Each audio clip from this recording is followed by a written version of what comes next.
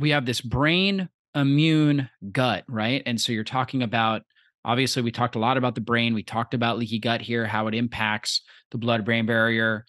And you talked a lot about inflammation, which is an immune component. Let's tie all that together with like that immune system you've got in the middle of your big acronym.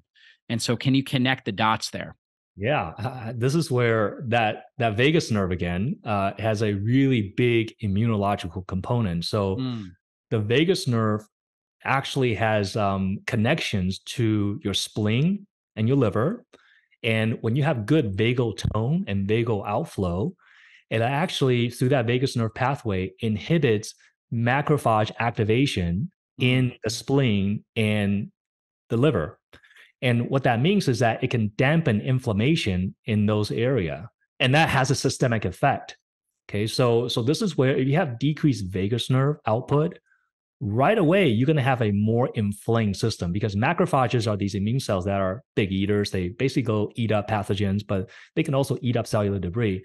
If the macrophages are overactive, too activating too much, potentially it can damage cell tissue. You're going to just basically activate a lot of cytokines and create a lot of inflammatory response. So that's a mechanism for how the vagus nerve directly contribute to inflammation. mm. Now, also from a brain perspective, this is really interesting that your left brain's typically your the part of the brain that kind of makes you just like the sympathetic and the parasympathetic. Everything in the body has a gas pedal, brake pedal, right? So that's Yeah. how we can achieve homeostasis. Your left brain typically is kind of seen as your go brain. It's more Okay. dopamine Or the driven. gas. Yeah, makes you more like want to approach things and motivated, want to go look for a Mhm. food and mate.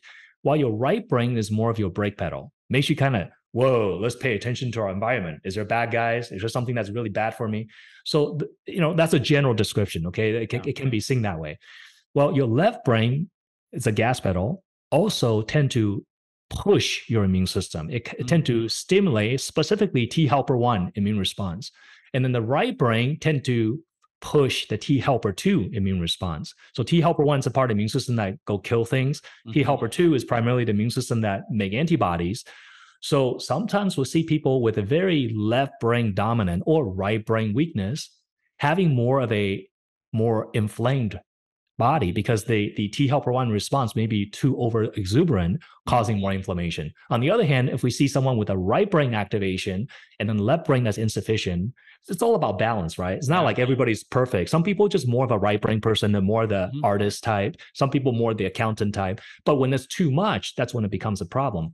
So in the right brain active situation and left brain deficient situation, you might see someone with more asthma and Mm. allergies, which is more of a Th2 response. So this Okay. is where the Mm. brain hemispheres can contribute some of these, patterns that we see in people as far as immune system function.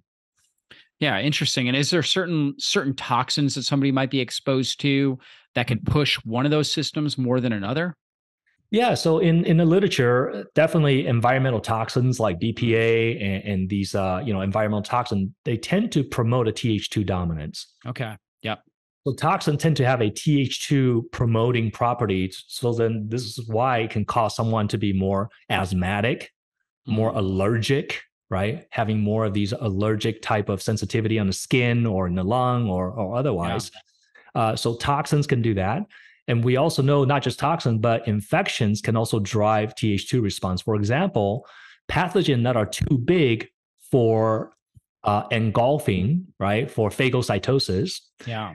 Pathogens that are too big for phagocytosis are typically handled by the immune system with eosinophils Mm. and mast cells with histamine Yeah. and these mediators because they basically spill enzymes on the bad guys Right. that's too big to engulf to kind of bleach them to death, right? So then these eosinophils and mast cell responses are typically a Th2 response. Mm. So Yeah. what would be a pathogen that's too big to engulf? Well, parasites.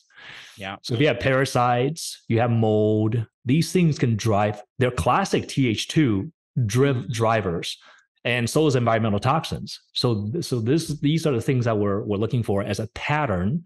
And if we see this person, yeah, asthma, allergy, always have some kind of, sinus infection, and then this person may have more of a left brain dominance where they're very nitty gritty about little things, or watch too much electronics. Kids with ADHD and autism tend to be more left brain dominant. So that's why they love their electronic, and we should be limiting electronic exposure for those kids with ADHD because they have a decreased right brain activity and too much left brain. So when I see an example here, autistic kid having allergies and asthma, and then having like this autism, left brain driven, can't pay attention. And the right brain also is bodily sensation. So they can't feel their body. They can't embody themselves. They also can't read body language. That's all right brain deficit. So that's an example in that population of this left brain, right brain imbalance that's connected to an immune system problem. Right. Wow.